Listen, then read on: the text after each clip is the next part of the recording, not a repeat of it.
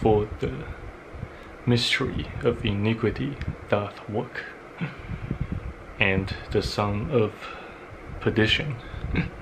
Sounds quite fancy, yeah.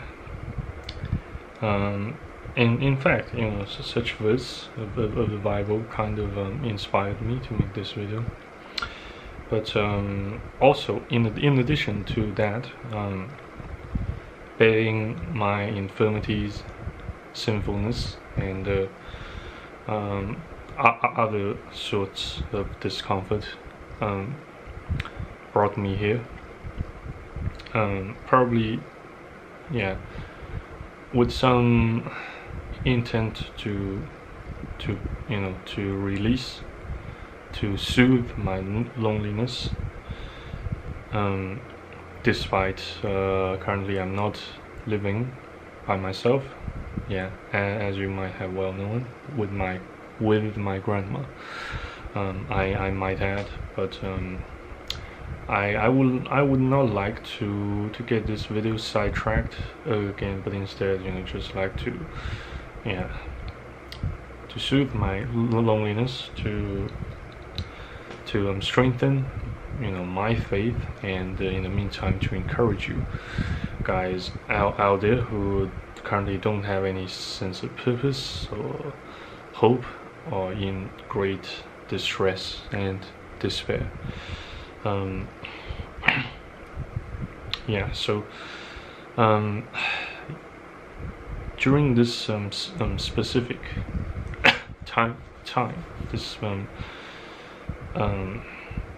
perilous age, you might be wondering why God still let me live. Why does He still keep me alive, and whatnot, and what are the meaning and purpose of my existence, etc. I first of all, I have made more than, I suppose, half a dozen of such video pertaining to such topic in the past, but in this video I have happened to have gathered and discovered some new ideas about finding the meaning of life, and the meaning of pain, the meaning of afflictions in particular, and why we are to experience pain and afflictions and sufferings from time to time. So yeah, so here it goes. So we can't really know the meaning of the valuableness of or the value of and the value and the scarcity, and how fragile a state of perfection, and a state of a particular instance of feeling of contentness and comfort.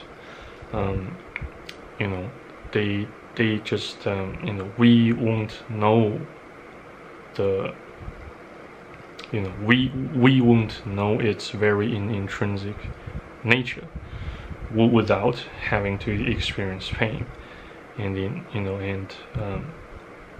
even more often than not, illnesses, diseases.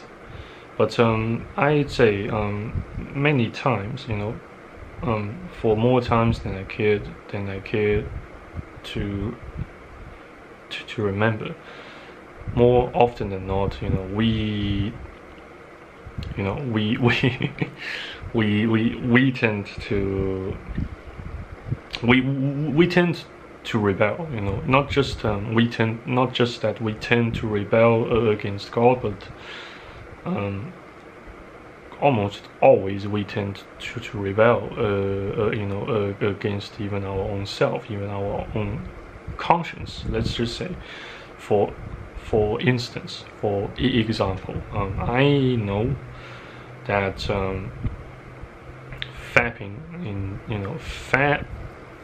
in front of you know, dead, you know, fapping in front of deceased flesh of female human individuals does constitute sin of, you know, fornication and adultery, and such visualization of you know, of committing adultery / fornication in my mind actually does, you know, more harm to myself than good, yet I still do so. It is because, you know, my flesh is sold to sin. I'm carnal, yeah. So is everybody else. We all have the, you know, the free will to choose what we would like to do and what we would like not to do. At a given instance, you know, at a particularly given moment during our life. So, you know, and yeah, it's in fact, I could have, you know, made the most of yesterday by reading some of the books I got. In fact, I've got yeah, this book. It's called what? It's Great Dialogues of Plato. Great Dialogues of Plato. Yeah, and I intend to, you know, to read some of its passages, even it's, you know, the entire book, but I still have concerns about its copyright status, which might result in, you know, in the videos in which I read the entire book, you know, getting removed. Worse, my entire channel gets obliterated by YouTube. Of course, you know, more often than not, they do so quite arbitrarily.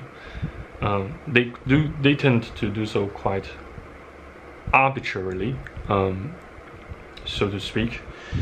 So it's it is almost always, you know,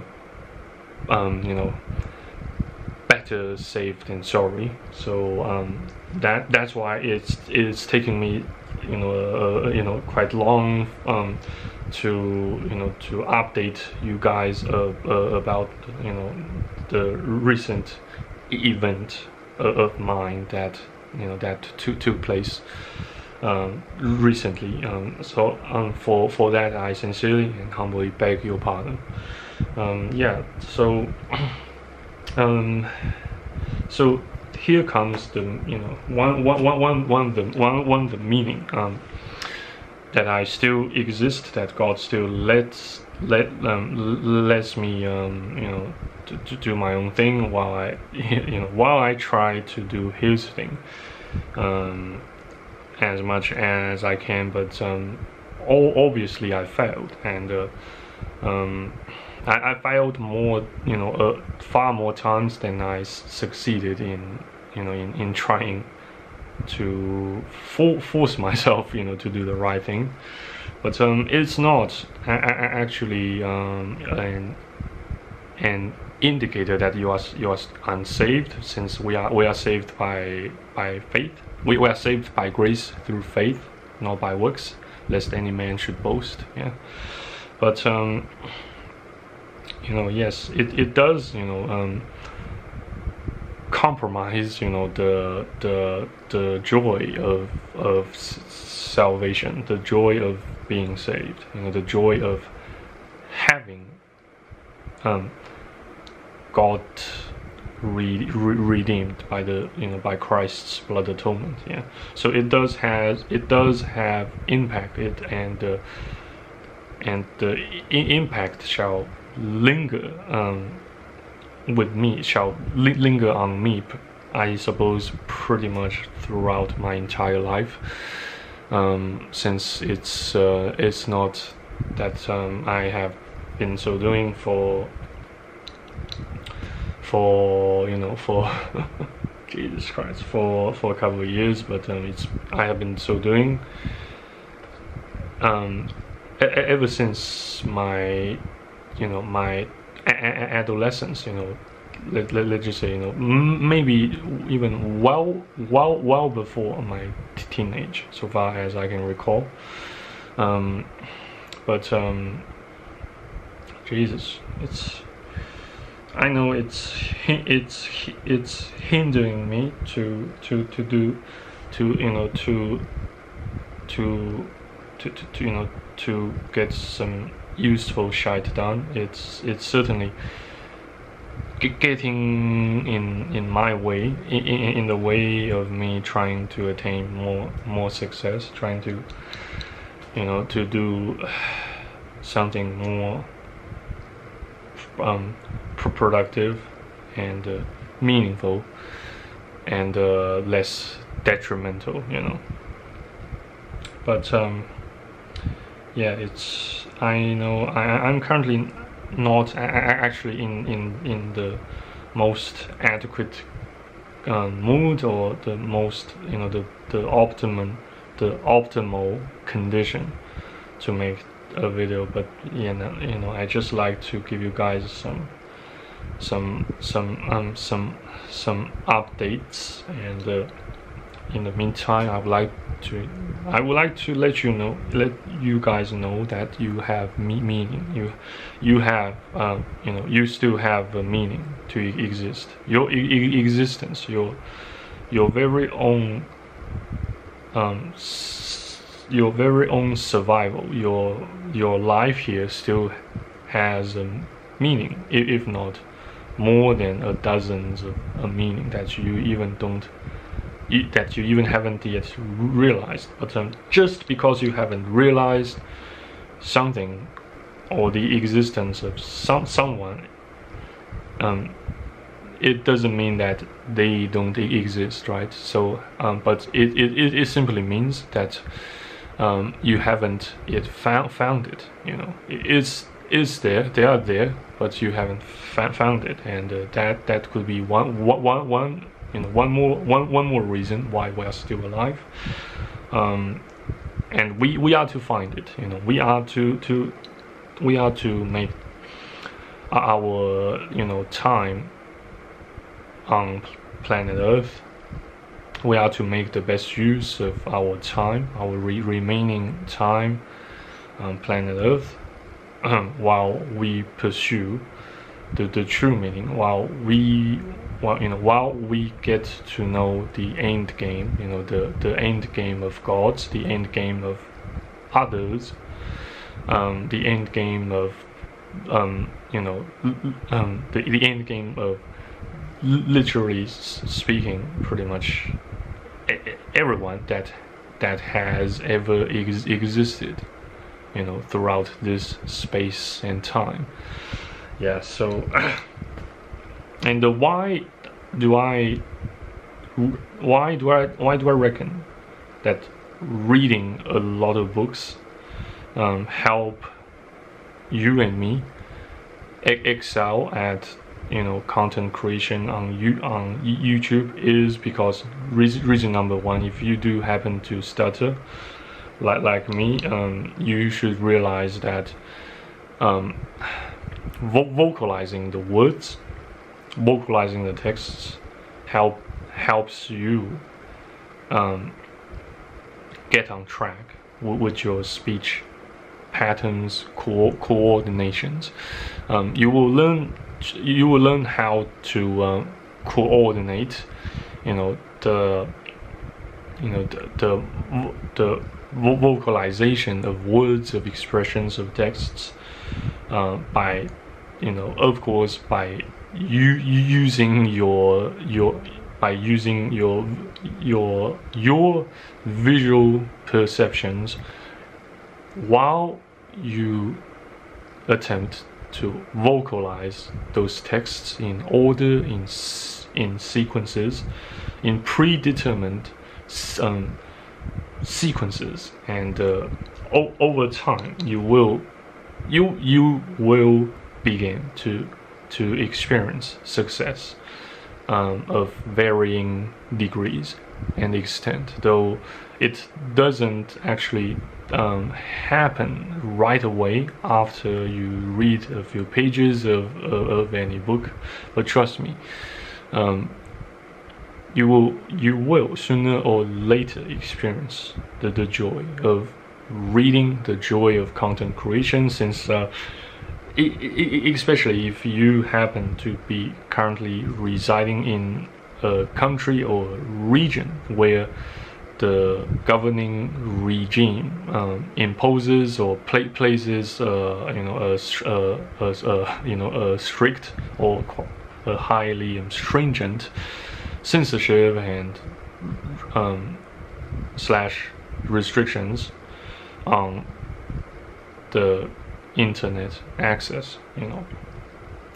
It almost always brings me pleasure and joy both at the same time to circumvent the Great Firewall while I upload the content I created to the global interweb.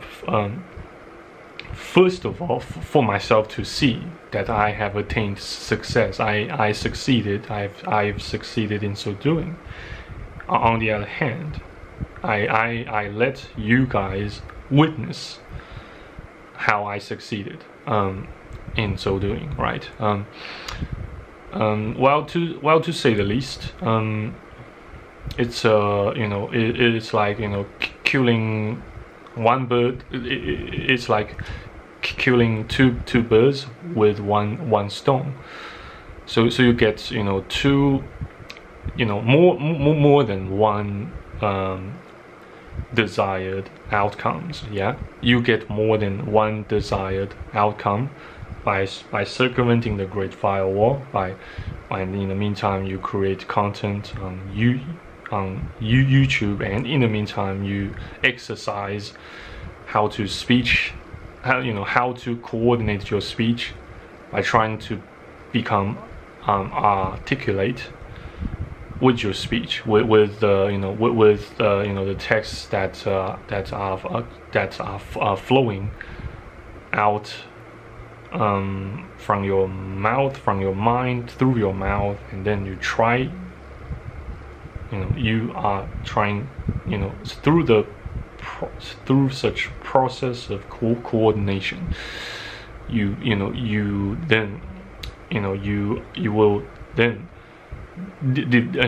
somehow develop more new connections and interconnections and interactions from one neuron to another, from one organ to another, both inside and outside your brain. So so the more you use those perceptions and the ability to conceive images and visualizations, the more competent you will become at so doing. So well, it's just pretty much based on my own experiences, plus some theories I've heard, some from the internet, and also from some articles on Wikipedia, and in a magazine I used to fancy reading quite a bit while I was still young, like maybe 20, in my early 20s, yeah. Well, actually in my late teenage, I then started to to read the magazine called New Scientist. Yeah, and yeah, but I never actually have the time, or I should say, I never took the time to read them thoroughly, and it's just it's like kind of that, it's like a kind of self deception sort of some sort, that I bought some New Scientists magazines then, and I tried to convince myself that I'm doing that I was doing something productive, or at least more mentally strenuous, in order to to please myself, to deceive myself into believing that I did my best. I tried so hard to stay productive, instead of instead of jerking off to porno, to more perverted porno, pretty much on a daily basis. Well, even Jesus Christ, even in the present time, it still falls within the range of my daily routines of things that I tend to do, so yeah. So one more reason why why we are to experience pain and afflictions is that we are to have Christ-like character, while by the time we depart from this world, we take nothing, and we leave nothing, but instead we take out the characters we managed to have developed while we lived our lives here, and probably we'd also take the experiences, the memories we had and we shared with other people while we are still alive here, to the next life, to the afterlife, and whether it be a heaven or hell. But in my case, I believe firmly that I know firmly that I'm going to heaven. But I will I'll try to explain later why I have such confidence that I will go to heaven after I die. But yeah, so there's another reason. Just in case I overlooked. Just in case I overlooked to mention it, since I nowadays I tend to forget multitudes of shite I would like to spit out. I would like to say in any filming session that takes place inside my bedroom while I film, using my Canon G7X, the second power shot camera. So yeah,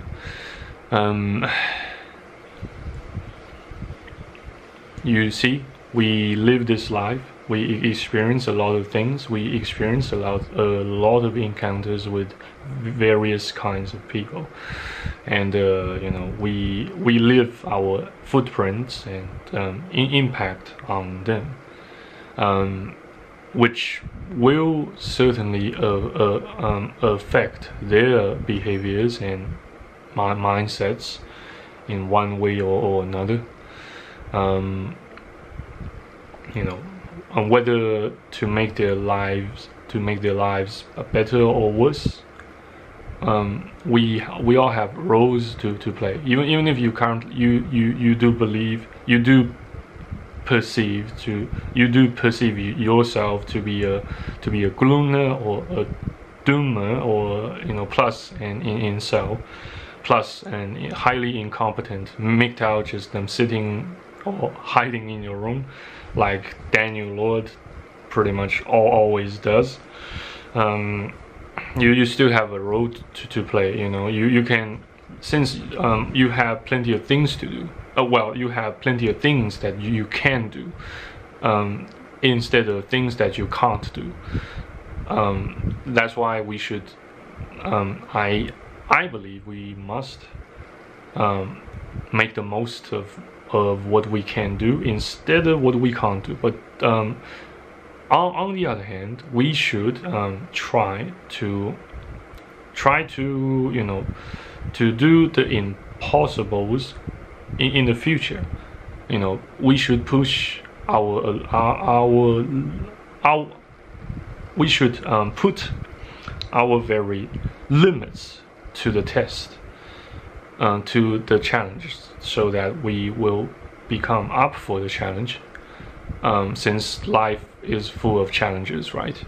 And you certainly don't want to get yourselves overwhelmed by the unexpected. You don't want to get caught while you are off guard. So it's always better to get prepared than not to get prepared at all. And yeah, just last but not least, I would like to emphasize on the importance of gathering strength, gathering wisdom and intelligence, and gathering strength so that you can unleash them at a particular instance of your life, especially when you have a critical decision to make, or a critical moment of yours suddenly strikes you. You have to make a decision. And please do bear in mind, indecision, it also counts as a decision. So you don't want to get caught up while off guard, and you need to get prepared. We all need to get prepared. As I would like to show you another verse in the Bible. I believe it's in Mark. Yeah. Mark 13:35. In fact, I got to know this verse while I was watching a movie called Shawshank's Redemption. Yeah, so it's Mark 13:35. Watch ye therefore, for ye know not when the master of the house cometh, at even, or at midnight, or at the cock crowing, or in the morning. And the following verses read, lest coming suddenly he find you sleeping. And what I say unto you, I say unto all, watch.